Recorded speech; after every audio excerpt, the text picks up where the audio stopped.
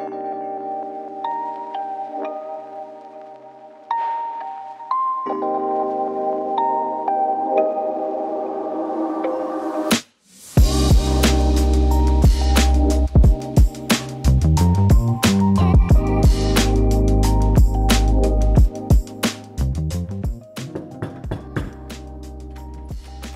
hey, what are you guys doing? Hey. All right, well, come check out our crib. This is Martian Machine. Come on.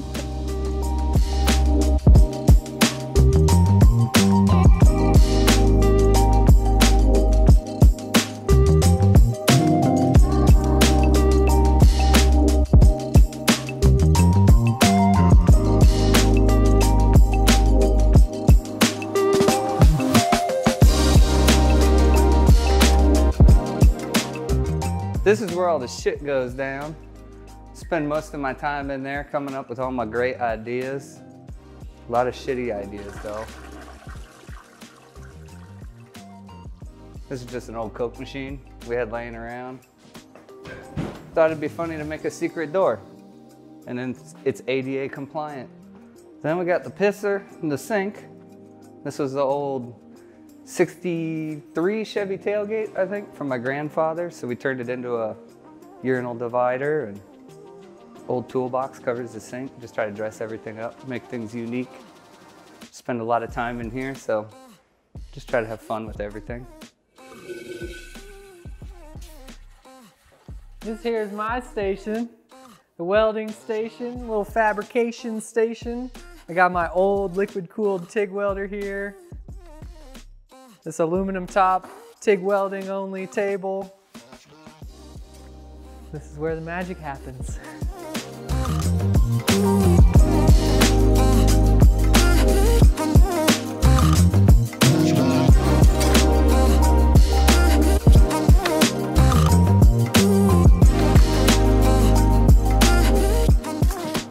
So then we move over to our workbench and like junk storage. We built this whole bench out of steel, and it houses all our tools and Harbor Freight toolboxes with strap-on badges, of course. And then this is just a bench. Whatever project bike we got in here lives on this bench. And all our other junk that just lives on horizontal surfaces. Here's our machine shop. We got a lot of cool stuff over here. I don't really know how to use any of it, but it works pretty good for crushing beers.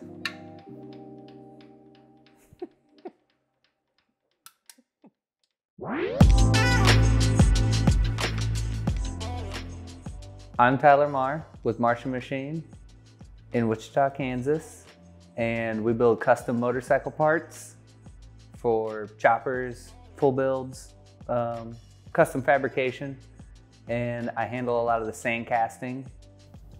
Amity Marr. I handle everything behind the scenes for Martian Machine.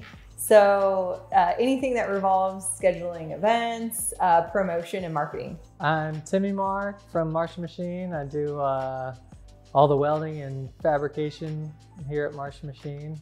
Yeah. We are all Mars. First generation. We are all Martians. So the name Martian Machine comes from our last name Marr, M-A-R-R. And it was just a childhood thing. Every one of us, I think, well, me and Timmy at school would get teased, you know, oh, you're from Mars. So then we just became Martians. So it was just kind of a natural progression into our name for our business. I'm super nerdy, so I'm really into science, and maybe that kind of plays into it. Just being called a Martian forever, just being really into outer space, technology, science, engineering, kind of plays into a lot of our parts. And I think, you know, the ultimate goal of Martian Machine really is to be different than what's out there. And just having a name like that allows us the creativity to think outside of the box. I just like doing really goofy stuff that's never been done before. So I feel like being a Martian is the perfect thing. Like a spaceship. Yeah.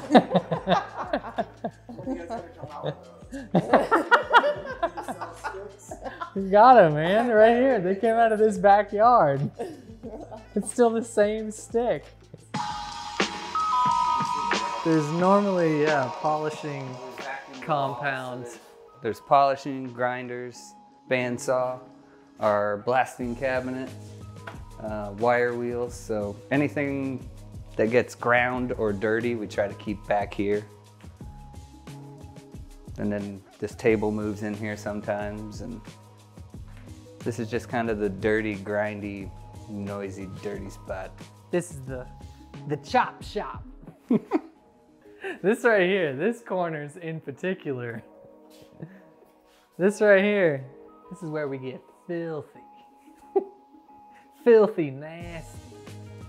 So this is our most used tool in the shop. It's just a Milwaukee bandsaw with a little fixture that we made, but we got it set up on a foot pedal. So we cut all kinds of things on this thing.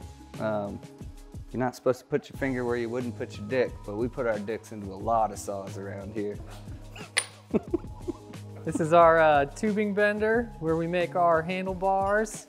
Got all kinds of handlebars and frames and any tubing that needs bent, we do it here. We built this stand and bought a swag kit to convert it to air over hydraulics, so works good.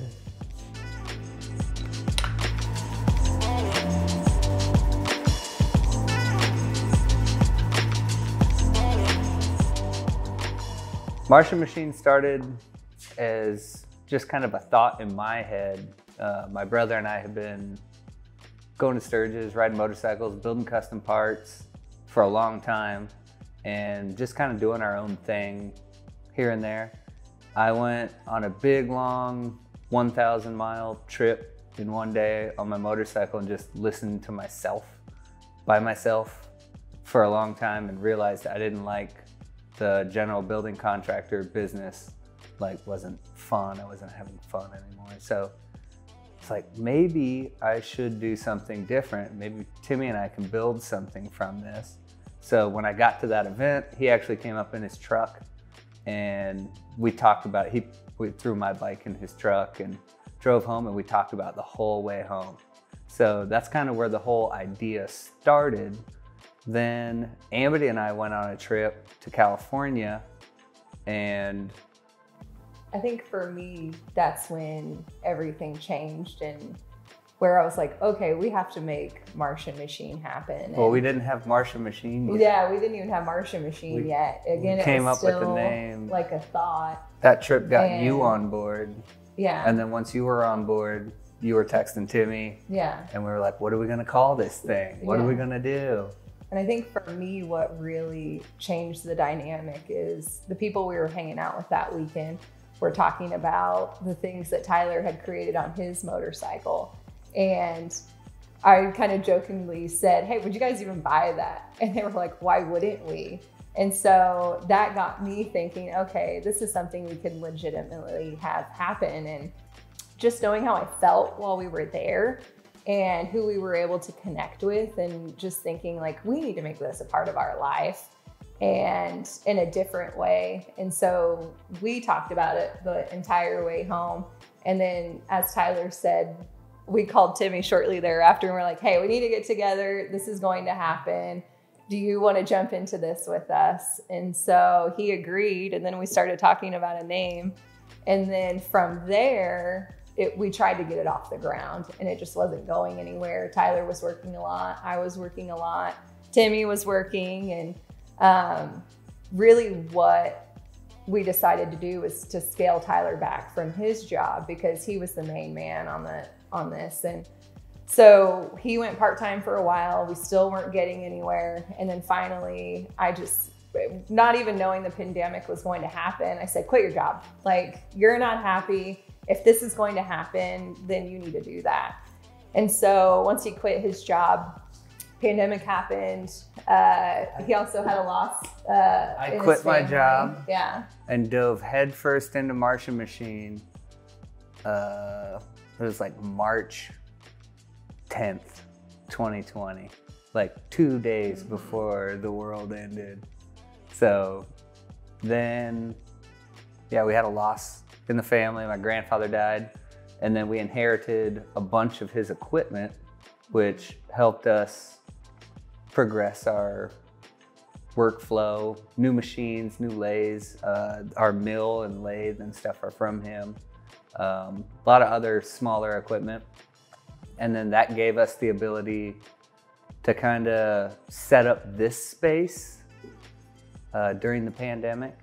So though we were making parts, we were pretty much building this space out in that time.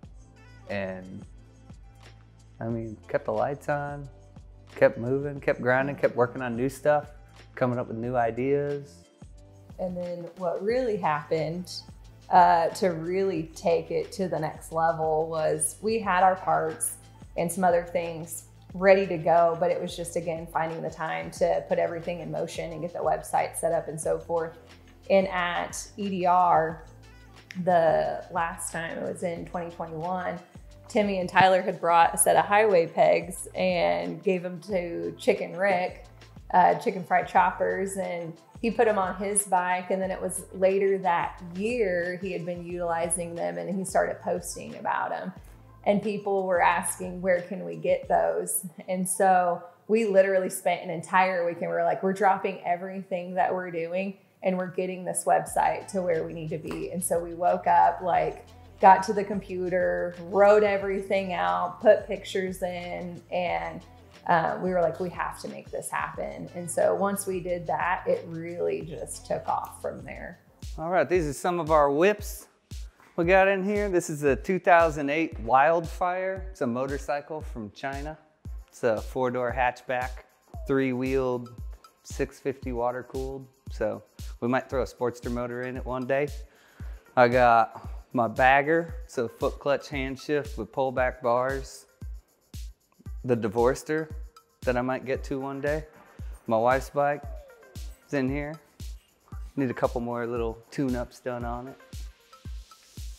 But those are the whips in here currently that belong to us. We got a tire machine here. I don't really know how to use it, but it crushes beer cans pretty good.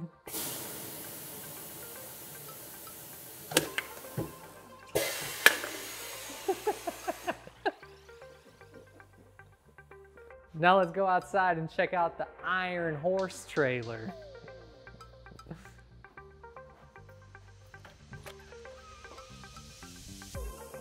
This is the Martian Machine horse trailer.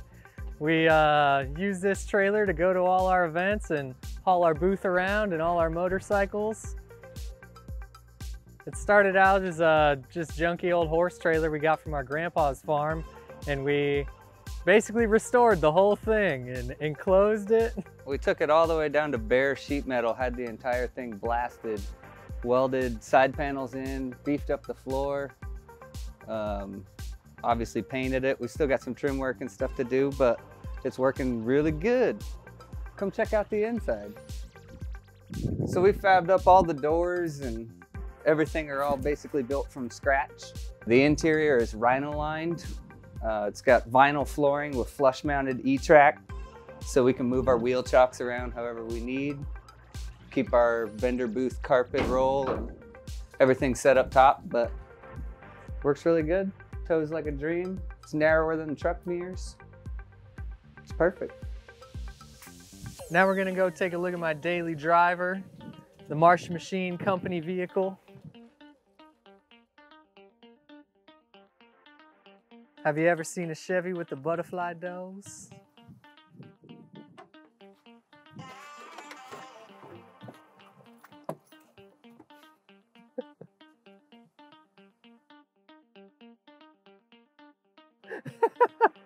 This is a 2000 Chevy Malibu that I bought off a coworker for 500 bucks. It was rear-ended, so I cut the whole rear end off and turned it into a truck. And I put about 10,000 miles on this rig, and it is surprisingly off-road capable. Done one Gambler 500 event here.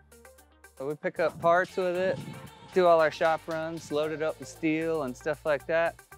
Take all the back roads and stuff on the way home. If we do get stuck, it's got a winch and tow points on the front, so we can winch ourselves out of any mess. Custom wood, branch, headlight adjusters there. Cold air intake, gotta have that. That's high performance. Motor mounts are all busted. They're all just welded solid with junks of tube, and works great though. We got the winter attachments are on right now. Yeah, CB radio, winter doors, keep the wind out of there. Spare tire, don't need that, but we got one. We were off-roading down some road, found an old drainage ditch, had all this barbed wire in there, so we ended up making a bumper out of barbed wire. This bully tailgate improves your miles per gallon. They get about 50 miles per gallon this hog.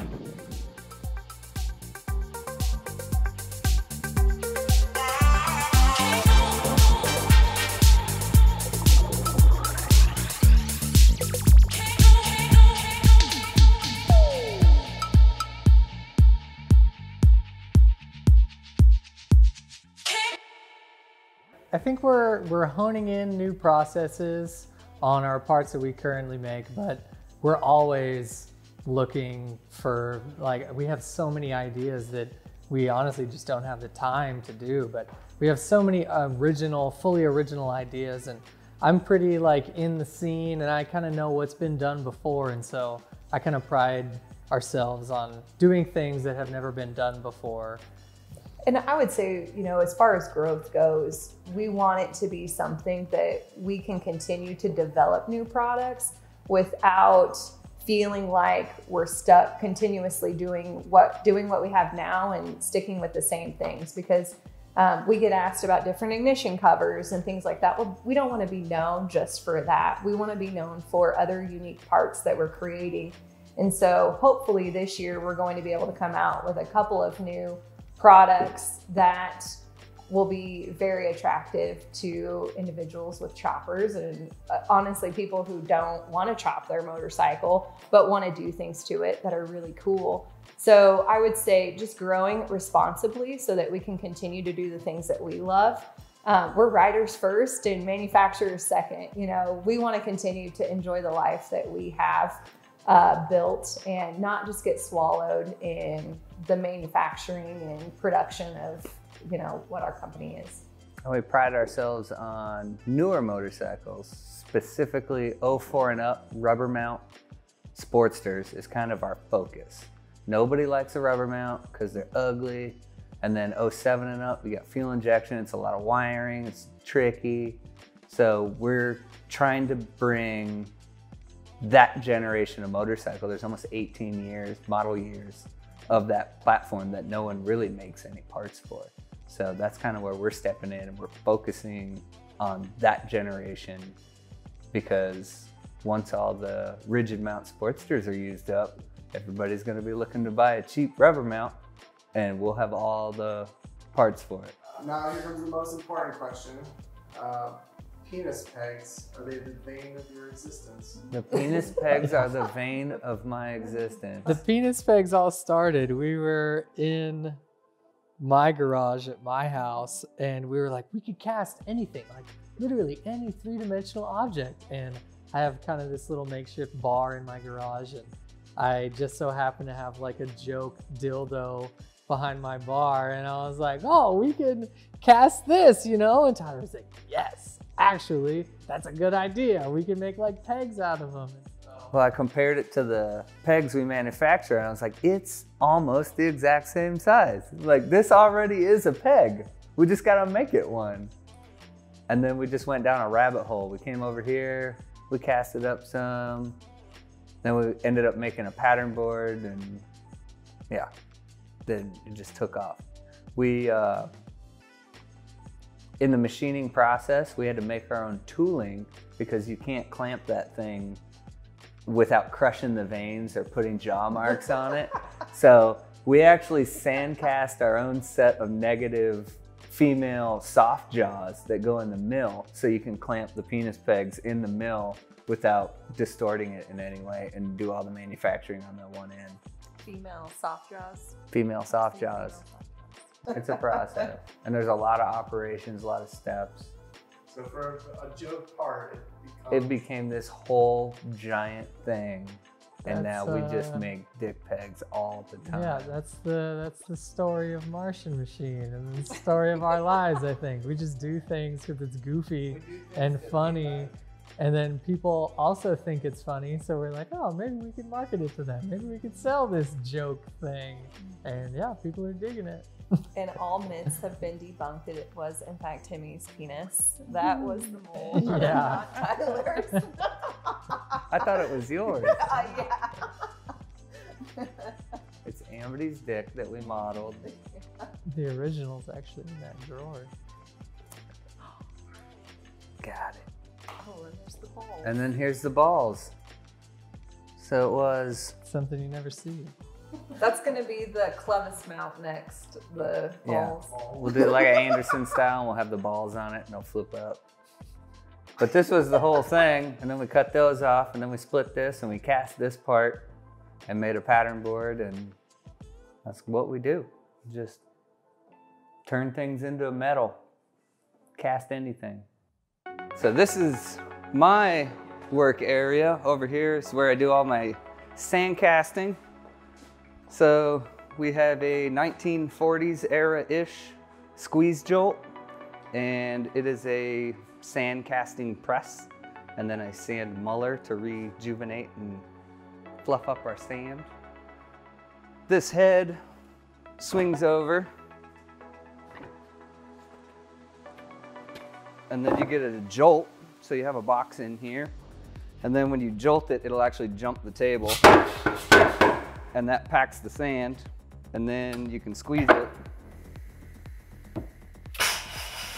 and that will compress the sand. When you scrape it off and remove your pattern, and running from there.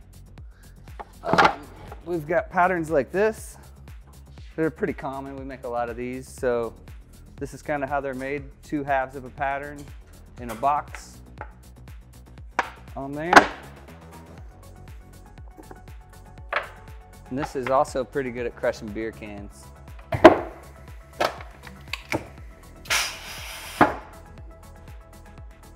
So this is our foundry. This is how we melt all of our aluminum. We made this out of an old air compressor tank. It's got a little foot lever. It's propane powered. And that we heat aluminum up to about 1200 degrees or so for brass or bronze. Then we pull that out, pour it into the molds here. So that's basically the big part of our operation, is all the metal that we melt inside that thing. And then when we melt our aluminum down, depending on the type of aluminum we're running, we remove a lot of impurities. So that's how we end up with this dross tower. We just started getting taller, and then we just started making it intentionally taller and taller. Just made like an art piece. Maybe it'll be a doorstop or something one day.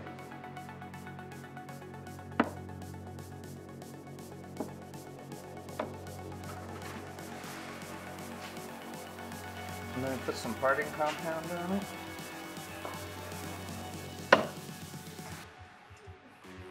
And then this is facing sand. So we do a fine sift to get like a real finely sifted sand, gets a better pattern.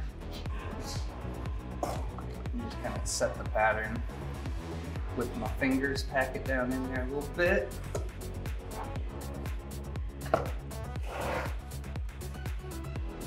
And then I jolt it. Squeeze it.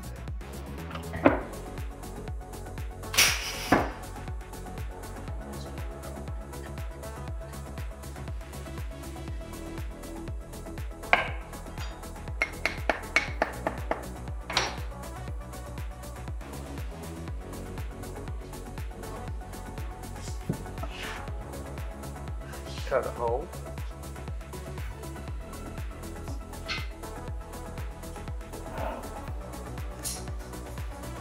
Open up my little pour basin.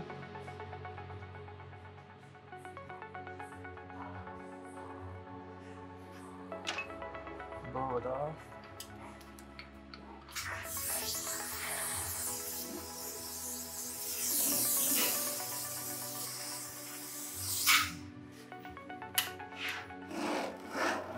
These two halves close up, creates a negative void, and we fill it up with aluminum. We got 3 dicks. I started sandcasting in high school just as a vocational program in the metal program that we had in our high school. And it always just kind of stuck with me. I thought it was cool that we could take something and make a bunch of something out of metal. I really like that. And then I was just looking for something to do and figured out I could do it really cheap, really quick, and do it on my back patio. So I started making some stuff, just kind of poking around as a little hobby. Then Martian Machine became more serious. We bought a 3D printer and I could 3D print patterns. So I could 3D print a thing and then turn it into aluminum on my back patio, but I didn't really know anything about pattern making. So I took a course with Crafty B up in Michigan and just basically sucked all the knowledge I could out of him in that weekend about pattern making. I knew how to cast, I knew how to do everything, but I didn't know anything about pattern making.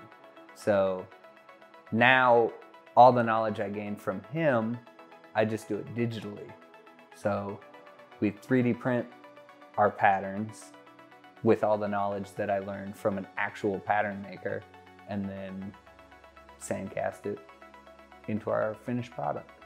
I think I started welding in middle school. Tyler built a tall bike, like a bicycle with 3 frames stacked on top of each other. And I thought that was the coolest thing ever. And he just had like a little 110 welder in his garage. And so I was like, I need one of those too. And so we kind of together built a tall bike for me. And I think that was my first introduction to welding.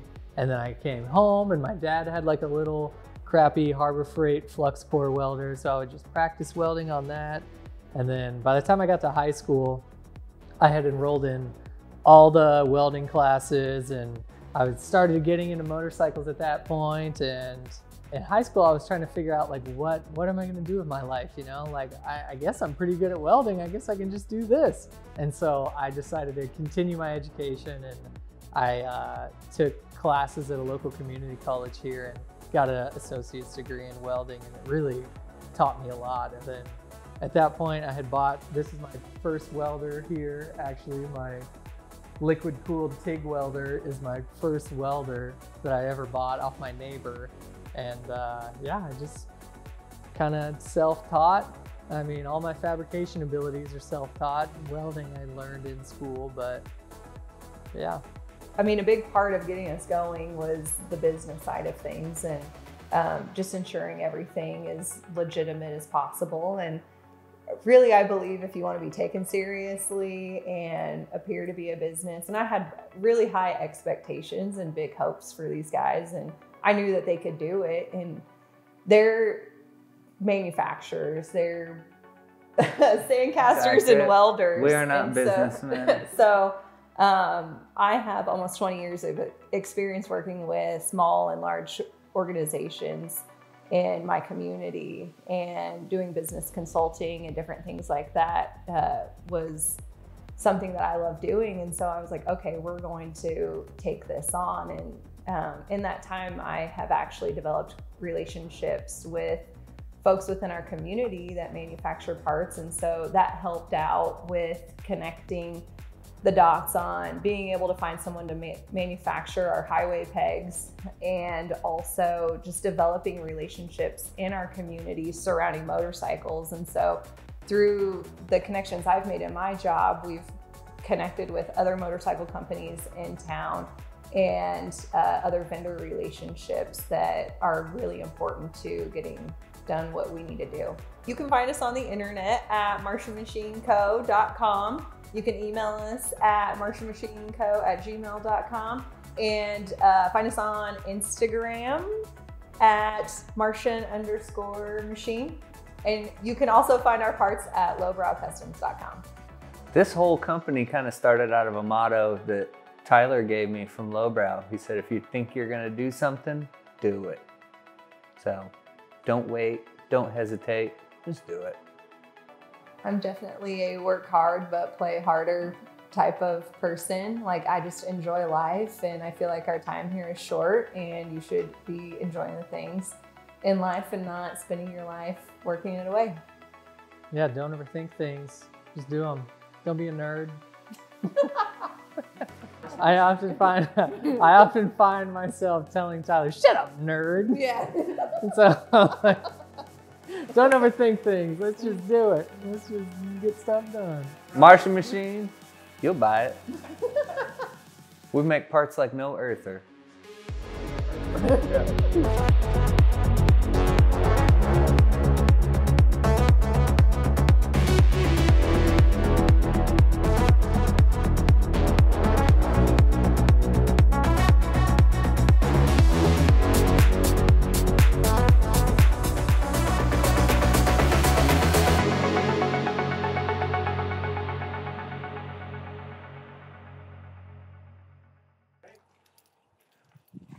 Hey, you can't come. You already crushed all the beers. You can't come in here. Yeah, get out of here. We gotta get back to work. Crushing more beers.